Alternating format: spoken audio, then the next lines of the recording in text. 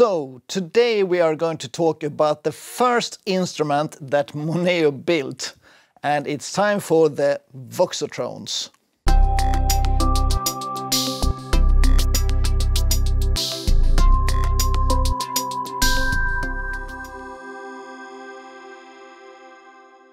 And how exactly did we found these Voxotrons?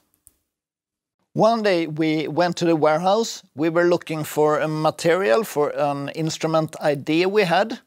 We were looking for some kind of tube that was really soft and white, and the idea was a completely different one.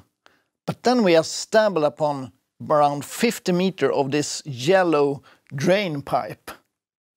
And we picked it up and we accidentally dropped it.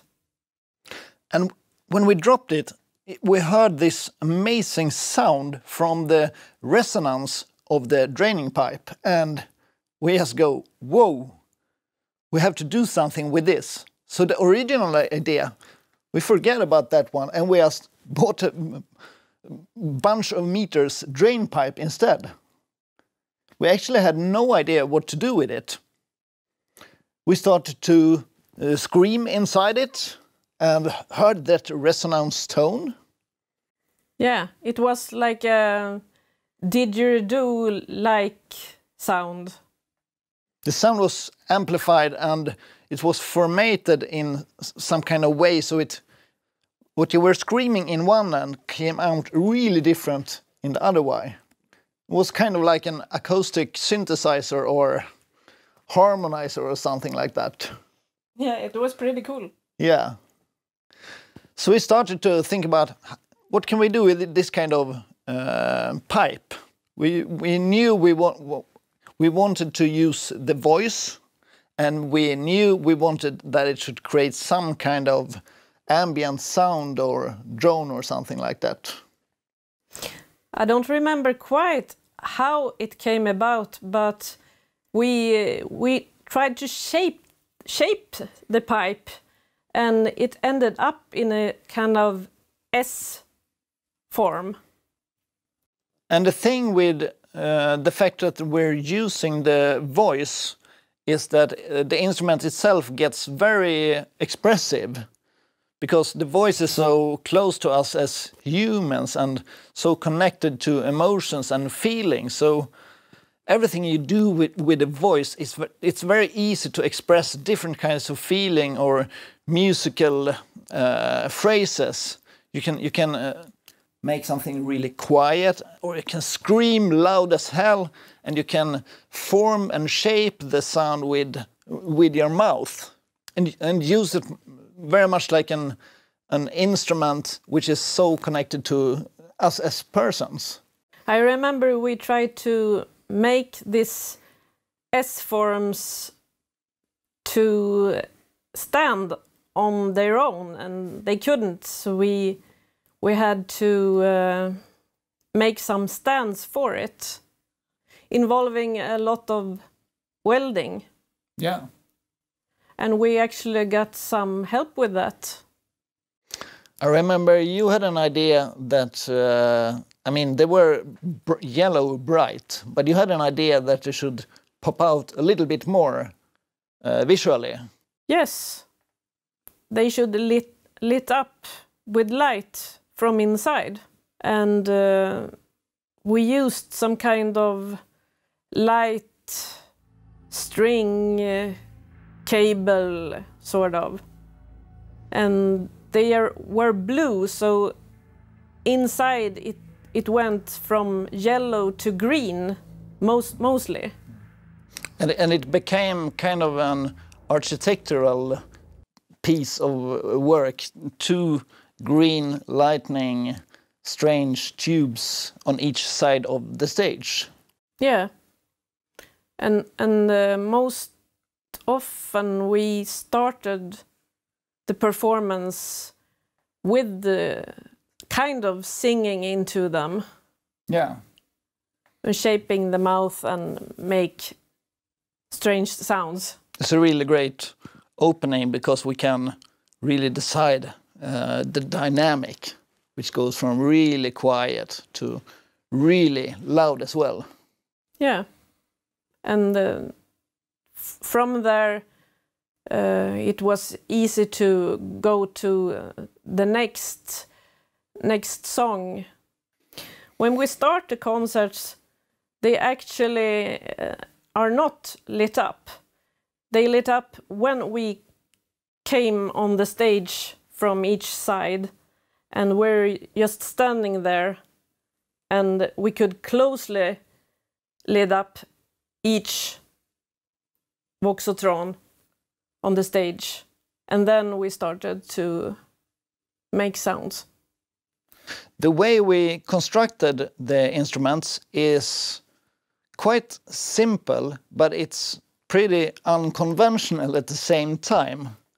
So in the beginning of each tube we have a microphone, a normal dynamic vocal microphone, and we are leading the signal from that microphone down to an effect processor, which is a Digitech Quad version 2 we use nowadays, which is perfect for this kind of setup because the effect has 4 effect engines which can be used totally separately and configured as you want. And we use it in the way that we are using first a kind of a delay, very short delay with many repetitions, and where each repetition can change in pitch with a pitch shifter, just slightly so it go up, which makes this sound just go higher, higher, higher, or it go just lower, lower, lower, lower. And we can alternate this pitch, so it's really, it's getting really variated over time. And we take that signal from the effect processor and put it into an amplifier and send it back to the Voxotrons, because just after the microphone and close to our mouth is a small speaker inside the tube. So the processed sound is traveling through the whole tube, which is affecting the signal and making it with its own resonance as well, and shaping it to something different that was processed by the effect processor. And that's when we play live. You see in the end of the tubes there will be one microphone, and that microphone is picking up that sound that comes from our mouth into the effect processor, into the speaker, and then go through the tube to shape the sound once again. So it's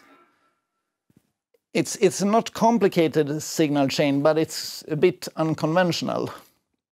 One of the most rememberable concerts we have made with the Voxotrons, I would say, is Norbergfestivalen. And